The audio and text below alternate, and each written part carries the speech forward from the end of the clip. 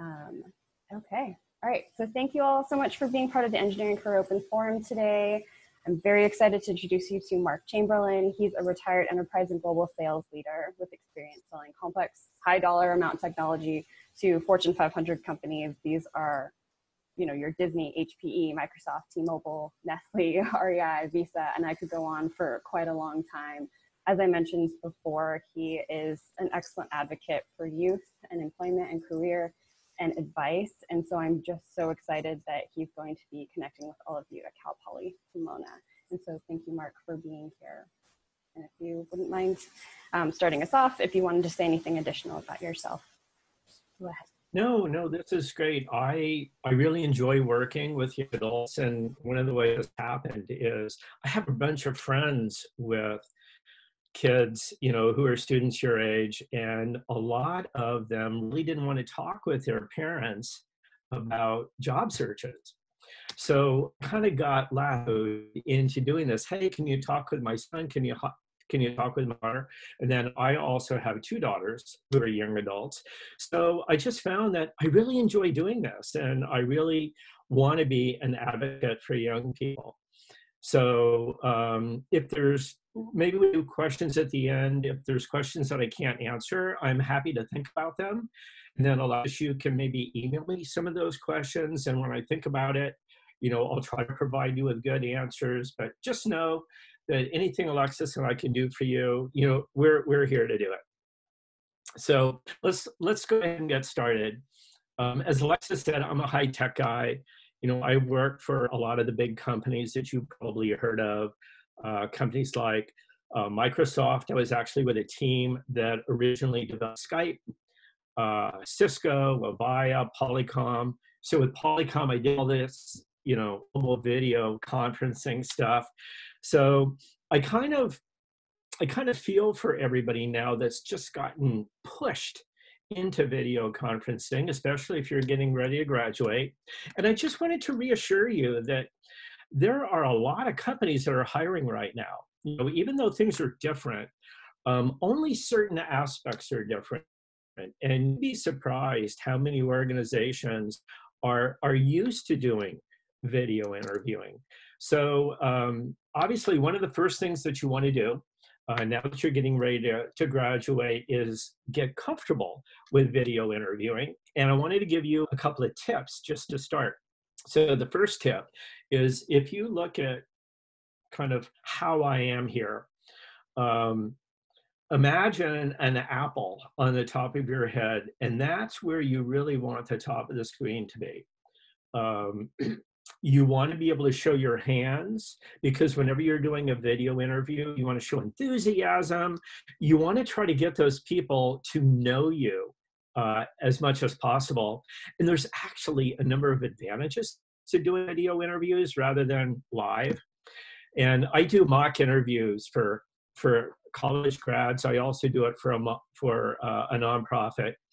And I can't even tell you how often I sit down across from somebody that's getting ready to get a job, and you know that they're nervous, you know, they're moving their hands around. Well, the good thing on video is you get to present what you want people to see. They can't really tell how nervous you are.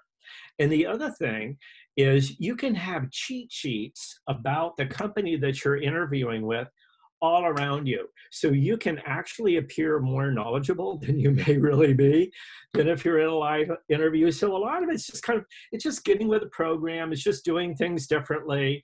And, you know, there's this old saying, once you've done something 5 times, it's a lot better than the very first time you did it. So what I suggest you do is do some mock interviews with your friends. You know, do it a number of times, just kind of forget about your first couple and just kind of embrace the new way of interviewing. So a couple of things that I wanted to be able to start with is there are a lot of organizations that are doing interviews, and the more that you can practice those interviews, the better. So Alexis, do you have like a mock interview program through the college? We do. So we don't have a full event day, although that's something that I'm actually thinking about. So for the students here. If you are interested in that, maybe make a comment in the chat, letting me know that that's something you're really interested in. So we do mock interview appointments, however. And so Kelsey, our intern team, our peer advisors, and myself, we can all do mock interviews with you. Actually, I have a mock interview later today with a student, and I had one yesterday. And so it's a really common appointment type. So if you're interested in that, please absolutely do reach out to us. Well, I'm actually going to touch on that later in my presentation. But to me, anytime you're in an interview and you're doing it over video, the key is you want to keep it professional, but you want them to get to know you as much as possible. So it's very important to smile. It's important to show that you have a sense of humor. Anything that you can do to, help them get to know you is good. Now, one of the other tricks is to try to have the camera at eye level. And a lot of people use, their iPhones or their cell phones to do video. And one of the tricks that you can do is put your computer or your laptop on a thick book or some magazines so that the camera is in fact looking into your, because it's so much better if you're looking at me like this as opposed to looking like this during your whole interview. So these are just some tricks to the trade, and to me all those things help. Now, the very most important thing that you can do when you start interviewing professionally for a job is to build out your LinkedIn profile. Now, I know that a lot of young adults are really into other platforms, whether it be Instagram or TikTok. And one of my daughters is in more of the arts community. She's with an event planner, and she says, "Oh, Dad, in our business, the only time people use LinkedIn is when they're looking for a job." And I said, well, yeah, that's the thing. If you're looking for a job, you want people to be able to find you. And the funny thing is, whenever anybody reaches out to me, I don't Google them to find out who they are. I just go to LinkedIn and I pull up their profile, and that immediately gives me a better idea of not just their professional background, but a little bit more about them. So, one of the things that I found out on an interview yesterday with a young adult was he was a football player on a football team, and it turns out that one of my best friend's son was the football coach for that team. So the way we started the interview just couldn't have been more positive. I said, "Hey, do you happen to know Mike Quigley?" He was a football coach. He goes, "Mike Quigley." So before we even started the interview, we had personal touch. And these are some of the advantages that you have, when you're using LinkedIn. So if I can chime in for a second there, I want to just echo what Mark has said. I think that his insight on the virtual interviewing was just so critical. Even for me, I'm like, is it just an apple? I feel like it's two. But really thinking about your background and all of that, I think it makes a huge difference. And I have heard and I've seen feedback from faculty even who, are meeting with you in classes and have stated, I think that, we all need to be a little more aware of how we're coming across on the screen, that people can hear us if we go to the bathroom, just things like that. So really and truly be mindful when you're going into these interviews that you are talking to a real person who can really hear you, see you. And so trying to put yourself in that best light, literally having a light, all of that. And then 100% LinkedIn right now is so, so critical. So thank you for saying that, Mark, because I'm happy to connect with you as well on LinkedIn. It's in all of my messages. And that's another way to have access to the career team. But I think just additionally, you being able to be found by recruiters and other people, I think that's, that's a really key thing about LinkedIn. So one of the most common mistakes that I see when I'm talking with young people about putting together LinkedIn profiles and resumes is, I think in many cases, a lot of students are too brutally honest and factual about what they have done. Often there's an emphasis on, these are the classes I've taken, these are the specifics. Well, what I found, and I've actually interviewed many college grads that were interested in high-tech companies that I worked for, is as somebody that would be hiring you or interested in you, what I really want to know is, what do you like to work with? Because everybody interviewing smart, everybody has a degree, you know, there's certain, so what you don't want to do is you don't want to focus on what everybody has, but if instead you talk about what you're really like to work with on a team.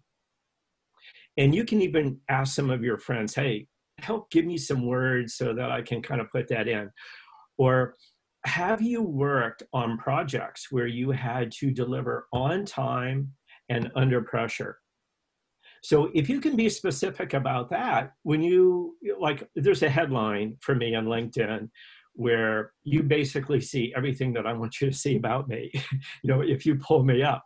And Alexis did a great job of kind of highlighting some of those things. But in a sense, that's what you want to do too.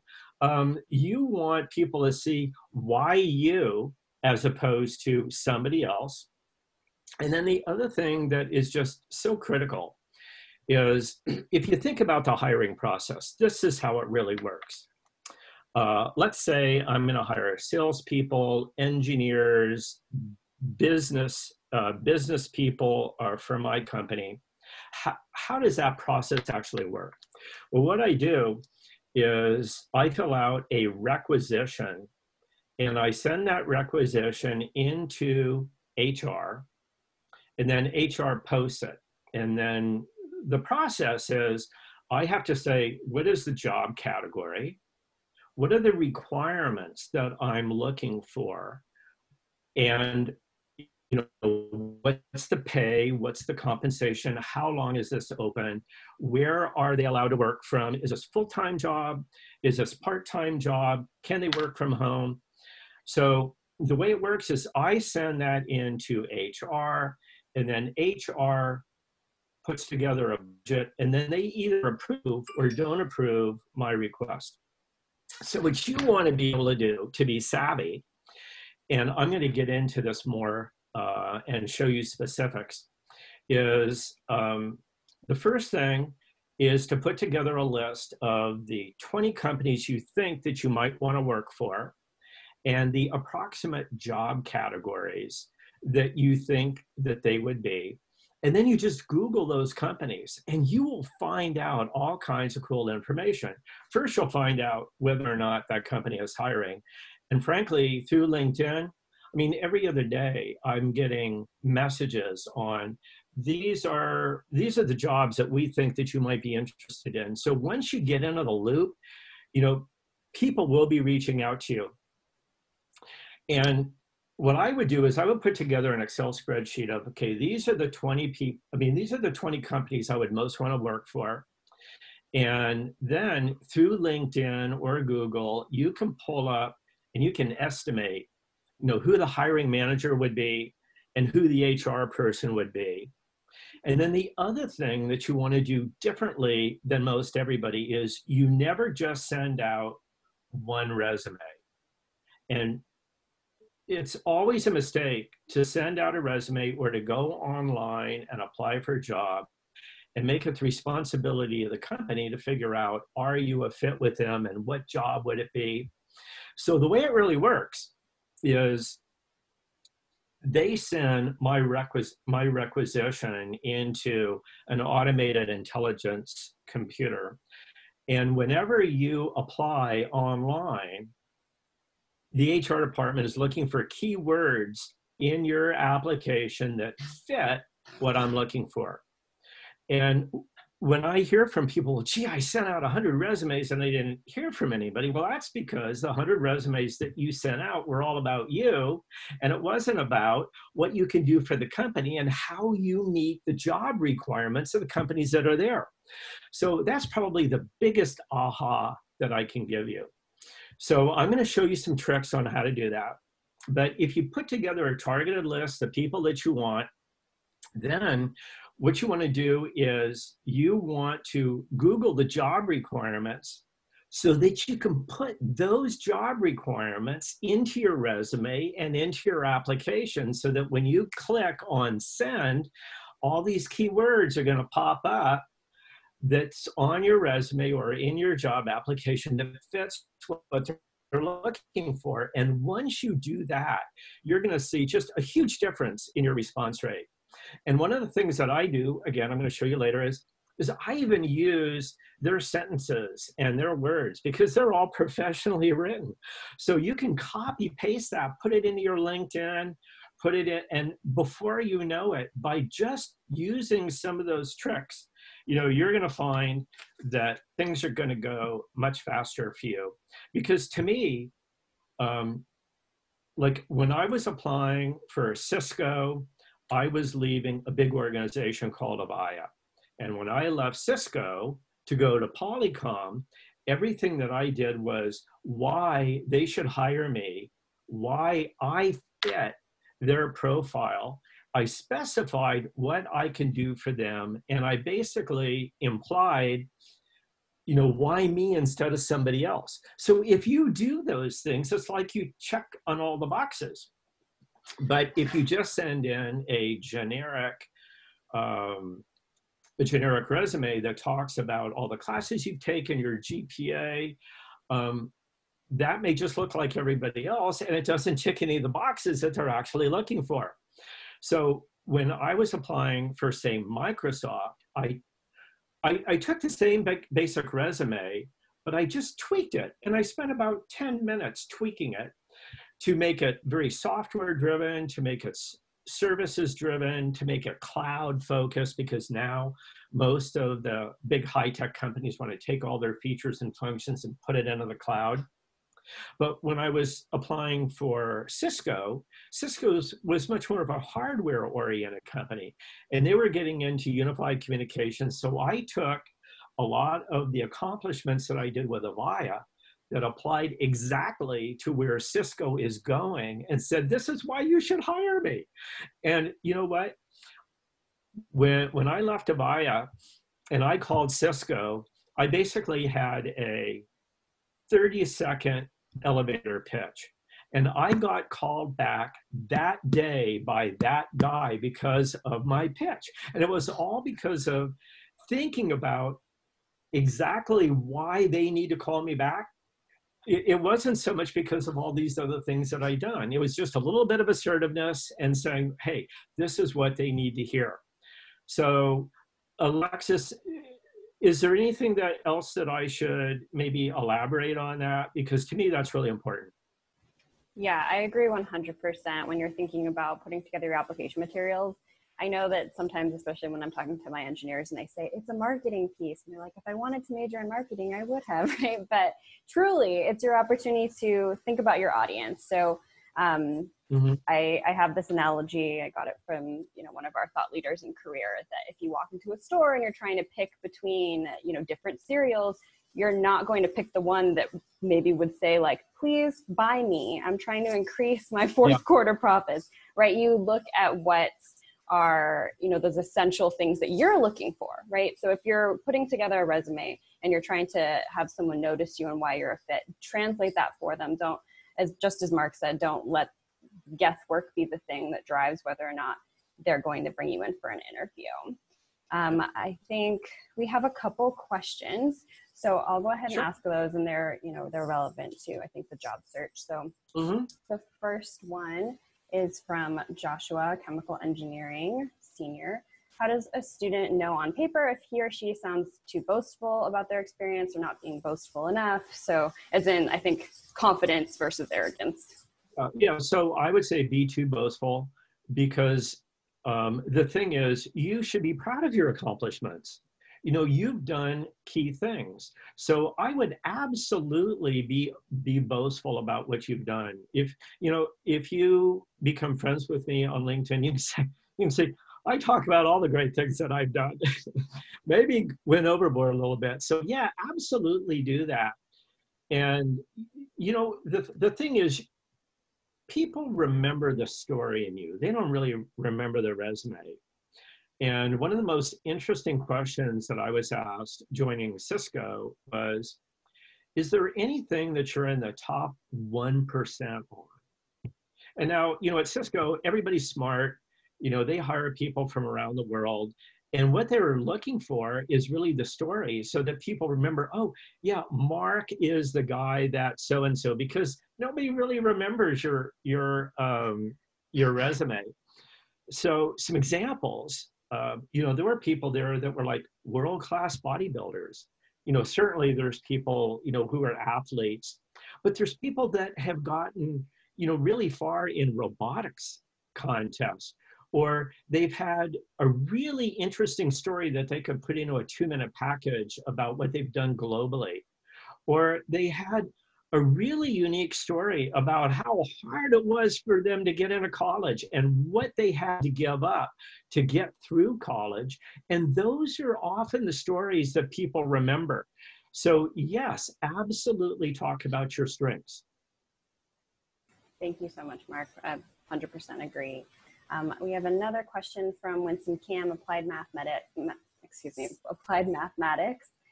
He said, I recently applied to a few jobs as a data analyst, and I'm having trouble finishing the SQL coding question online quick enough.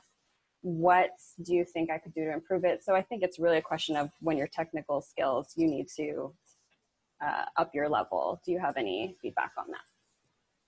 I'm actually going to get into that because I'm going to do a profile on sales and systems engineering, which is really more the business side of engineering. Mm-hmm. So I'm a business guy from high tech. I'm not an engineer. And what I find for technical people is it's very important to be able to speak to people in normal lingo. So like on your resume, absolutely put down, SQL and the various certifications you have. But the key is to be able to explain it to non-technical people in such a way that they really get, the value of what you've done. There's this old joke, let's say you're telling your mom, about your accomplishments. So what I would do is I would put the technical words into your resume so that it pops up on the AI when they're looking at your resume. But anything that you're going to put in a sentence or, something shorter than a paragraph, you want to speak more non-technically so that a wider group will understand it, because frankly, HR isn't going to understand it. And the thing that I found is, like, I've dealt with a lot of CIOs, chief information officers, and VPs of ITs in major corporations. They're more like me. They're business guys in a technical role, and they hire detail people to understand the technical details. So it's very important that you be able to speak in both terms. So if I miss the key point, I'm sorry, but Alexis, you can certainly send that to me and I'll do a better job. Yeah, no, absolutely. I think it's very helpful. So Winston, I think that there are so many great resources online right now that people are making available and completely free for you to level up your technical skills, especially. So Cal Poly Pomona pays the fee for you to have license to LinkedIn Learning. That's an option. edX is available. You have Coursera, you have, what are the other ones called? Udacity. There are so many free courses that I'm sure if I were to do a quick search of SQL coding, there would be like a gajillion free courses that you could take so that you could continue to improve. And so I think, just like Mark said earlier, it's about practice. It's about being able to apply these skills over and over again. Well, there's another way, and actually I showed Alexis an example that if you have technical things that you've done, what I recommend each of you do is you put together your own website. So this was really an aha moment for me yesterday. My daughter, who's graduating with a master's degree this summer, had to put together a common information source for lesson plans, for videos that she's done, for her accomplishments. And what she did was she spent a day and she put together her own website. And she was a history major, so she's not a technical person. And if she put together a website in a day, you know, a lot of us can. I'm thinking, gosh, Jillian, I should have you put together a website for me. So this would be a perfect area for you to consolidate technical information that people can pull up under technical, videos that you've done. And to me, when you're looking for a job, it's really important to stay relevant in front of an audience. And one of the things that I tend to do is I tend to post on LinkedIn once or twice a week. And what happens is every time I post, and I have about 1,000 followers, all of my followers see that. And if somebody clicks like or makes a comment on it, then all of their followers see it. So, I mean, when I first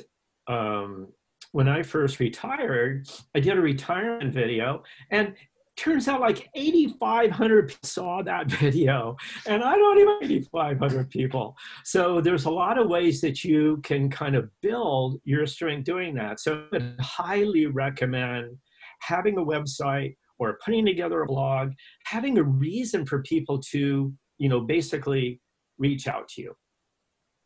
So, the website that Mark showed me yesterday was so well done, and I think it was operated through Wix, and I have some experience, and I've heard from people that it's really intuitive, and I feel like all of you could absolutely do it. I loved the idea of it. I remember in my grad program, they had us put together a website, and I remember thinking, like, this was just one extra thing. But it really is, if you're using it as a platform, I get a lot of questions, you know, from students saying, I have a GitHub, I have a LinkedIn, I have these extra things that are on like my Google Drive. Where am I going to showcase all of these things? And so a website could be a great way if you want to really work on your LinkedIn. They have a lot of opportunities for you to upload things too, but you don't get that clean look and you don't have quite as much control. So it's an option, absolutely. And then a lot of these websites, again, are free, actually. So. Oh, yeah, because everything my daughter does is free because she's a student. Sure. So I want to share one of my most effective tricks. Once you have actually started the job interview process, in many cases, once you're in the front door, you're going to have 5 or more interviews with that company. And it's very important that you try to connect on a personal level with every one of those people. And the trick that I use is after I interview with somebody, I record a 15 or 20-second thank you message for that person. And I send that video to the person that I just interviewed with, either through email or through LinkedIn. And what that has done is that showed creativity. It showed I'm willing to go above and beyond. It showed I can actually say something in 20 seconds. But that's one of the things that people remembered. So thank you notes are really important. You know, reaching out to somebody and sending a handwritten note, doing something different. Like when I do speaking engagements or when I meet with people, every so often I actually get a note and I remember all of them and I save them. And sometimes it kind of reinforces what I've done well. So anything you can do that's unique, and for me, being a video guy, sending a 20-second video has been good. And I'll tell you, I know there's a lot of people that resist that. But when my daughters were like, it was down to the wire between them and somebody else to get hired, I said, look, you have to do this. And they did it, and it worked. So anyway, just another kind of short thing that I hope helps. That's 100% true. I've been on hiring committees where we didn't give the job to someone who didn't send in a thank you note. Just for real, that was the identifying factor. We said everyone else sent in a thank you note. They must not really want this position. They're out of the running. So one of the things that I would recommend when you put together your list of 20 companies that you want to work for is don't think that your first job is going to be your ideal job. When I graduated from college, I have 2 degrees, one in business and one in communications. And I thought I wanted to be in marketing. so I was fortunate, and I got a first job with a big global high-tech company in marketing. And what I found was there was aspects to marketing that I like, but when I was using my personal skills, everybody said, Mark, you don't want to be in marketing. You should be in sales. You know, salespeople make twice as much money as the marketing people. Well, it turns out they're right. So after a year, I left marketing, I went in sales, and I never looked back. But the good was that the first job that I got was with a well-known company. And my recommendation to you is to focus on how do you get the best job with the best company first. And the reason that's important is if a large organization is going to be hiring somebody out of college, they're going to be putting effort into training. They're going to be sharing databases with you. You know, they want you to succeed, and they're not going to be letting you go in 2 or 3 months. You know, large organizations can kind of go up and down, but they really care about investing in young adults. Like when I was with Cisco, as soon as I turned 50 years old, I was basically given a go away package. We'll pay you X amount of money to go away so we can hire more killer smart young people. Well, I didn't go away quite then, but what I'm trying to do is show that a lot of large organizations are so committed to bringing in best and brightest and young people that you should feel good about that. But what I found, because I went through the 2008 recession with Cisco, was, you know, life was hard, but I always had a job because I was with a big company. If you do a first job with a position that sounds like a really good position, but it isn't as strong a company financially, you just have to be more aware that there's risk there. So my recommendation to you is look for the best company first. If people have heard of that company, even better. That way, when you do your next job, they go, oh yeah, I've heard of that company. And it's like, it gives you some instant credibility just because they've heard of who that company is. And the key is, don't get paid with promises, get paid with real money. You know, make sure you get a real full-time job as best you can. And a lot of these different companies pay differently. And I'm going to kind of take you through some specifics soon, but typically if you're in engineering, you're going to get 80% salary and 20% on bonus. And a lot of that bonus is going to be what your team accomplishes. If you're in sales, often your comp plan is based on 50% salary, and then often 50% commissions or bonuses based on what a team does. And in a lot of high-tech companies, they have what are called RSUs, and those are called restricted stock units. Now, it used to be that companies gave out what were called stock options. Well, things happen. They don't really do that much anymore. It's called restricted stock units, which you can actually buy for a certain price. So you want to look for organizations that have things like that, because if they do, they're more likely to invest in you. And, you know, to me, that's just all part of what you're looking for right now. So if you're looking to get into the business side of high tech, you're basically going to be the vital link between the company and the services and the customers. And there's a lot of different jobs. Like in sales, there's outside sales, there's inside sales where you stay at your house or you go into your company and you're just calling on the existing customers, which is a totally different job from just going out and trying to bring in new customers. Now, to me, one of the most fun jobs is in sales engineering. And I'm going to, at the end of this call, I'm going to give you some examples of two friends of mine who graduated from college in 2008 and kind of what paths they went to. But, you know, there's so many different organizations that hire technical people on the business side. You've got wholesalers, you've got manufacturers. My experience is that the manufacturers tend to pay the best. You have a lot of smaller organizations that are really system designers and integrators, where they're taking some of what all these companies do and they try to mix and match it. Right now, the highest growth area in high tech is absolutely security.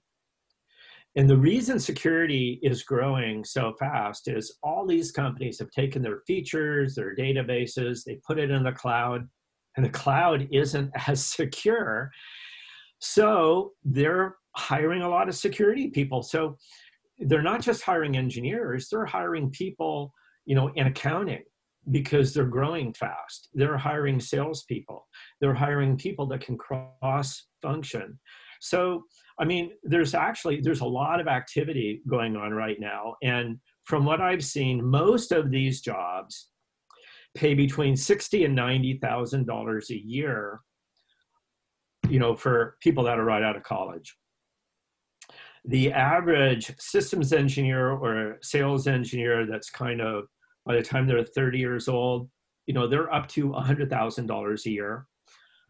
Top SEs or system designers are often making $160,000 a year, plus, all the stock that we've talking about.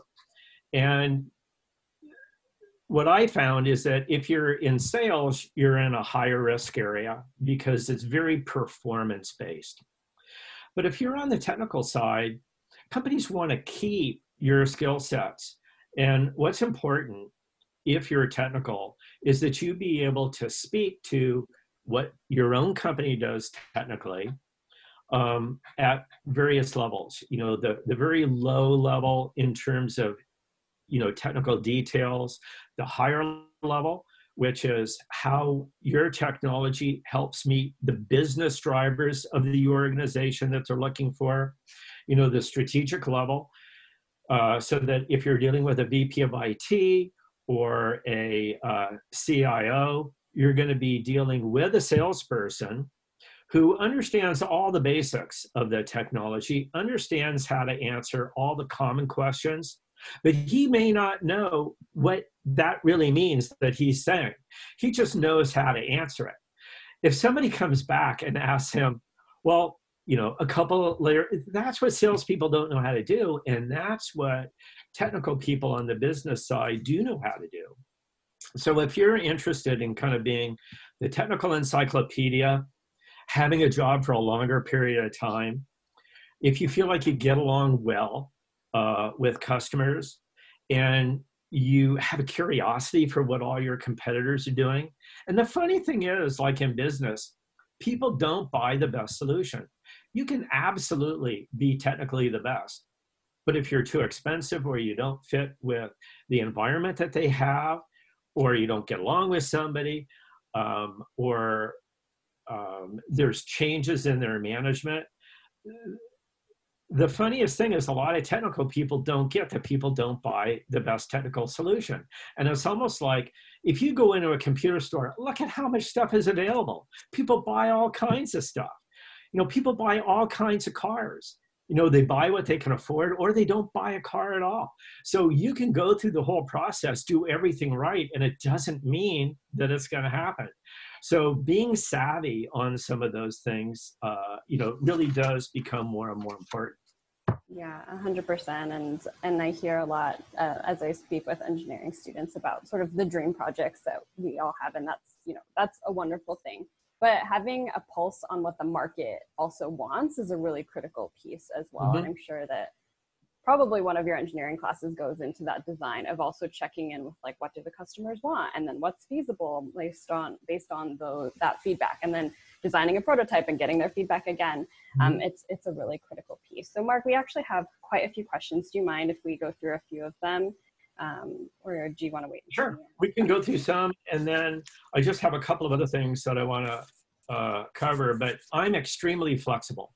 Thank you so much. So we have I appreciate you asking all these questions. Yeah, I feel it's a really active chat. It's very exciting. So we have a couple about basically having little experience. So Sahar had shared, what if a student's a fresh graduate, where the skills they got were only done in class and not in real life?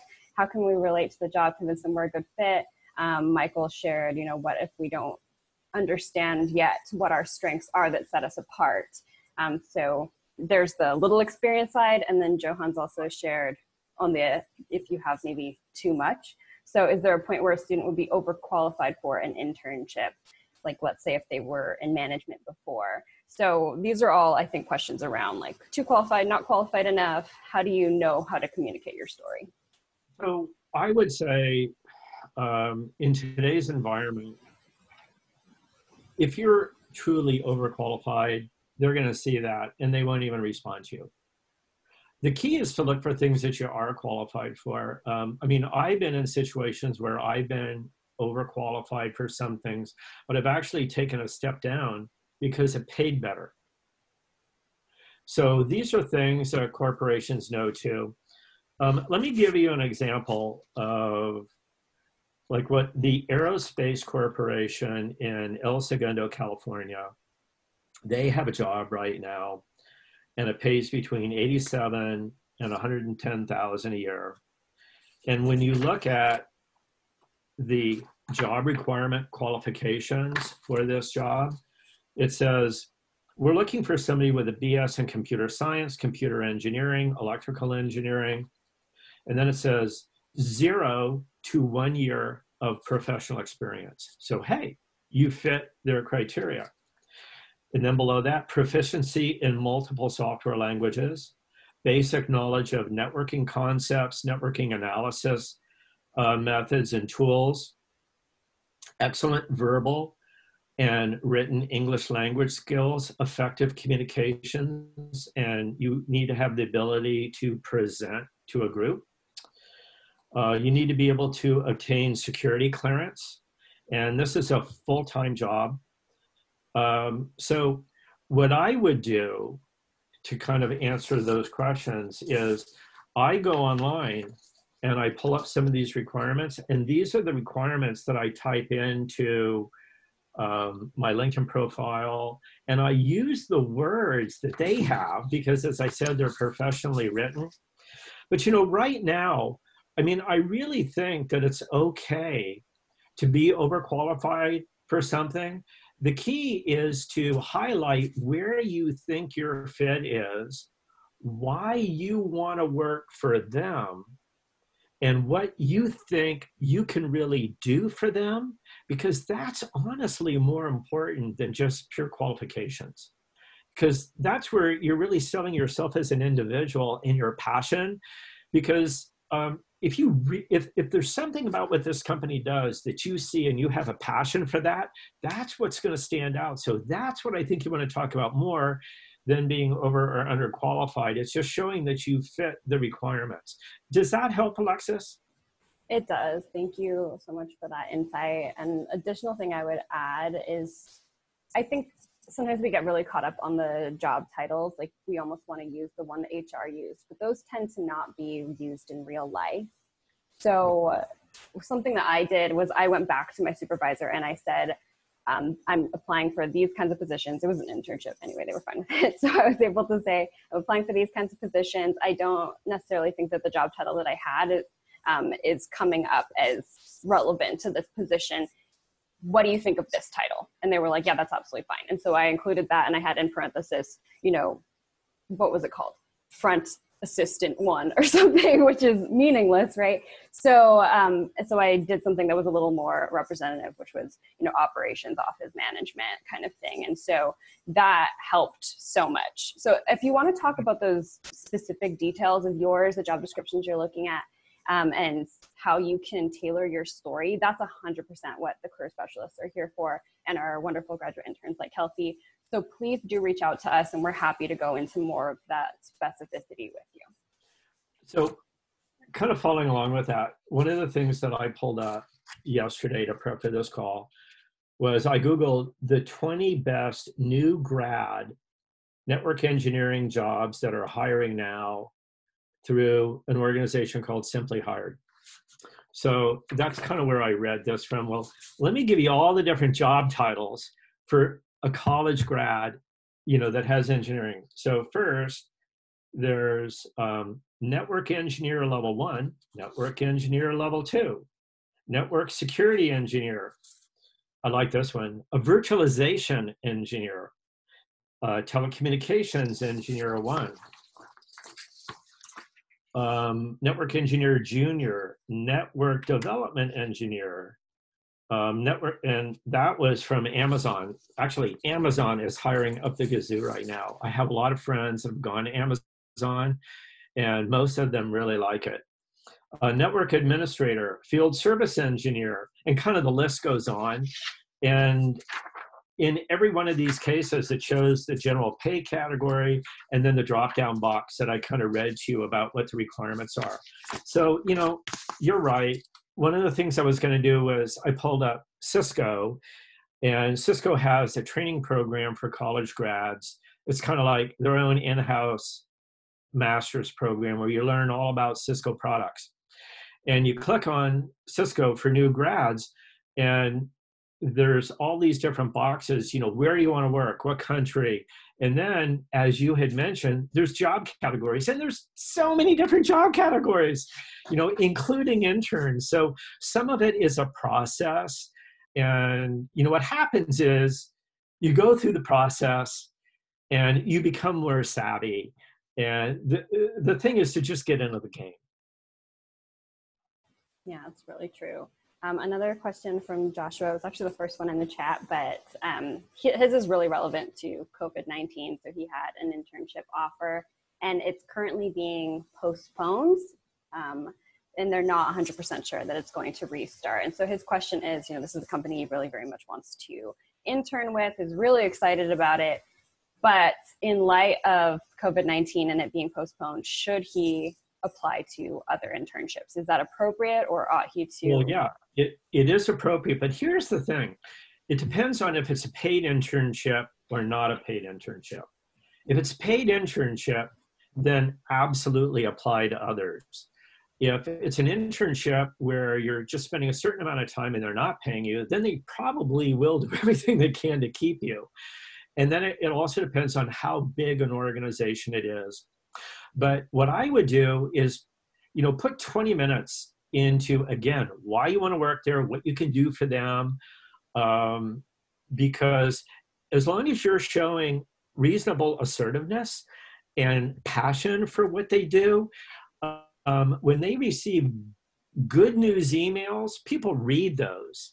You know, they may not want to get asked a lot of questions, like, don't send an email, hey, do you still want me for this? Send an email that says, hey, I just want to reassure you my interest in this program, you know, that I can start such and such. I get that it's a complicated environment, but I can do this, this, and this for you. So that's how I would approach it. Yeah, 100%. So staying top of mind. This is a really big company, I think. I won't necessarily say unless you want me to, Joshua, but I think that I'm sure that they want to continue their internship program if possible, but I don't think that it hurts you to go ahead and apply to other opportunities in the meantime. And just, again, and then it's more of a decision if you get another offer about what to do. So I know that you want to continue, Mark. Do we have time for at least like a couple more? This is specific to. Well, let me just share 2 success stories with you, and then I can either answer some additional chats, or Alexis, if you find that there's a lot of commonality, if you want to send me an email, I'm happy to respond. Well, the main thing I wanted to do is offer encouragement to all of you. And when I started Cisco in 2008, it was a downturn in the economy. You know, that was back when the home mortgage fiasco took place. There's a lot of movies about that. Well, I have 2 friends who graduated from college then on the technical side, and they kind of took different paths, but both of them did really well. So one of them graduated from a different college in Pomona, and he had a bachelor's degree in computer science. And his first job was with Cisco as a systems engineer. And then he rose up and he became an engineering manager, and he went around and he kind of became an engineering manager for a lot of the different Cisco practices, which are things like data center, unified communications, networking, and that's how he had broader experience. And then he got a promotion to go to a smaller organization called Glue Networks, which is pretty technical. And he became the vice president of sales and business development as an engineer. And I can assure you that job paid better than where he was coming from. And then where he is now, and let's just say he's 32 years old right now. He is with Proofpoint, which is a big software company, and he's the vice president of sales engineering, which is a really good job. And a lot of my friends, you know, from Cisco especially, work there. Now, another friend who graduated with a bachelor's degree in electrical engineering, his first job was actually in sales. And he didn't like sales. So what he did was he was in that job for a year, and then he went to a company called Stuffbox, and he was a technical product manager in the marketing department. And then after doing that for a couple of years, I think a lot of you have probably heard of the company Box. Well, he went to Box as a product manager, and he had big responsibility as a pretty young person. And a year ago, or 2 years ago, he left Box and he opened up his own company, and he's now CEO of a software company called WorkRamp. And he's done really, really well. And he started, you know, in one of the biggest downturns of the economy. So, you know, just, you know, have confidence, have thick skin, know that Kelsey, Alexis, and I were here to help you. And it's very important to keep a positive can-do attitude through all of this. Yes, 100%. And that's my pitch. Thank you so much, Mark. Thank you.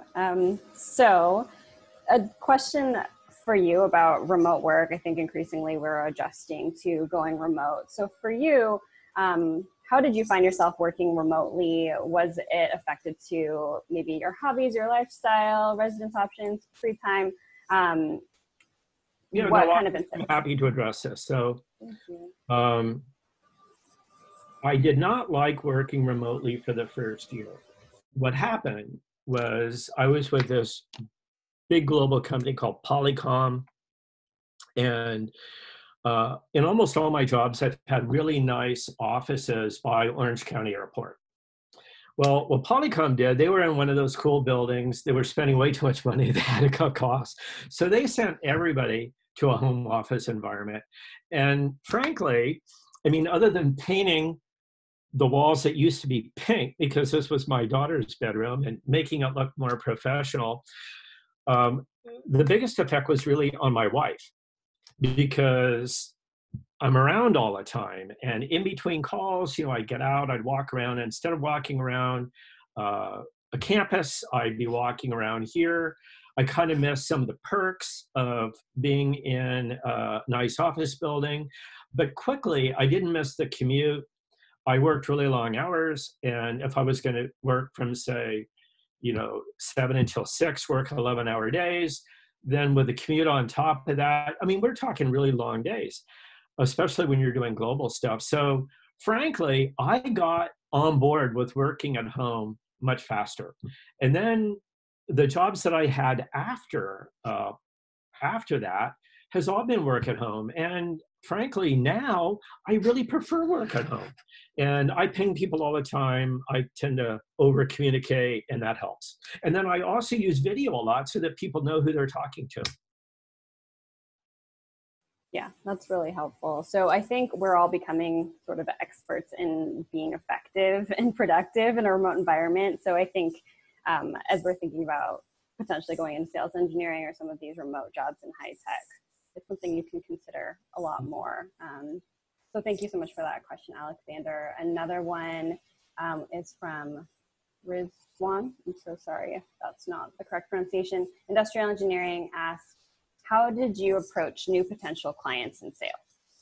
Oh, okay. So I'm going to kind of give you a spectrum. When I first got into sales, I sold business telephone systems to businesses in Orange County. And I physically cold called office buildings, looking for companies that are moving, expanding, networking with real estate people. You know, it was all finding new business. And then as I got with bigger organizations, companies like Cisco and others, I had like 10 accounts. And I dealt with companies like Disney and Ingram Micro and a bunch of companies that you've heard of. Now, in that situation, what I had to do is find more people within those organizations to sell to. So like with Disney, I was responsible for selling the reservation computer systems and things like that. So I had to reach out to Disney Cruise Lines and Disney International and go to Orlando. So a lot of that was finding out through existing people who they think I should call on. That is an easier job than just finding new business. Finding new business is a lot of pulling up databases, who are the companies in your target market, knowing that there's turnover in jobs every couple of years. So most of the databases that you have are already legacy. And that's why you want to be on LinkedIn, so that you can connect with people through LinkedIn, and try to find people through LinkedIn. That's probably the easiest tool today to find who the right person in the company is. Thank you so much, Mark. All right, so it's 1 o'clock. I know that most of you have to get to class. Mark, thank you so much for your insight, and to all of the students, thank you so much for your excellent questions. I had a lot of fun reading through them and trying to sort them into categories, and they were excellent. So just thank you all so much. I've left, good luck, everybody.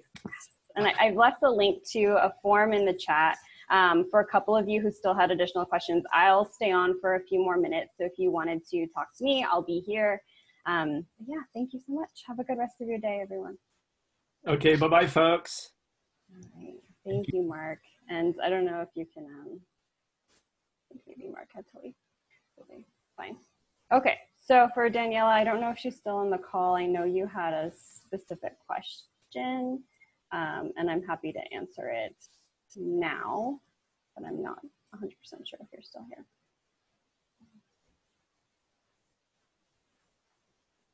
I think she probably, oh, she's still here. I see her name still in the chat. Yeah. It's a great question, Danielle. I'm happy to. Sorry, Alexis. Yeah, no problem. Thank you so much. Oh, perfect. Yeah, I was inside, so I wanted to make sure I'm a little outside.